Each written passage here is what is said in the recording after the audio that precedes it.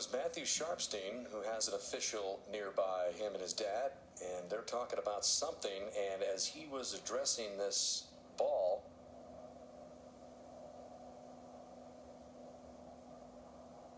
it appeared to move just a little bit, and we bring in Craig Winter, our rules expert from the USJ, to add some explanation to this. Thanks, Dan. Yeah, this rule, if the player is the cause of the movement, that ball will need to be replaced in a one-stroke penalty. You see Mike Bailey there, the referee. He's actually called for a rover just to be sure, again, we get this one right. It looked, just from that highlight, like that ball did in fact move, and, well, unfortunately this will be a replaced ball and likely a one-stroke penalty here added to Matthew's score. Just put my club back like this, and then so he was during his backswing. He was going to get it. He was about as soon as he got there. I was over it and right here. And he stopped the swing. Came backwards. Yeah, the ball did move. The player saw it move. We saw it move on TV. Player grounded his club. So. Okay. But it didn't move until his backswing was halfway back. Okay. So, you know, essentially the way this works is knowledge of virtual certainty that you were the reason the ball moved. So if your actions around the ball were 95% or more likely to cause that ball to move, then you would receive a one-stroke penalty and would need to replace the ball in that original spot. Okay. So you said you had grounded your club to take the swing, is that correct? Yep.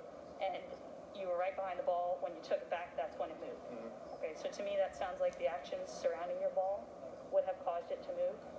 With the replacing it back on that original spot and then just adding just because he grounded it when he addressed it. Well, the actions around your ball, you know, obviously it's, you know, given where the club was, it can be challenging, but given that his club was right there and then as soon as he moved it away, the ball moved. He was up here and then it wasn't ground there and moved. It was more separated than that. Sure. Yeah, I mean, it's not always going to move right away. If he had the club there and then taking it away, you know, may have caused that action, that movement. Yeah, I mean, it's fine.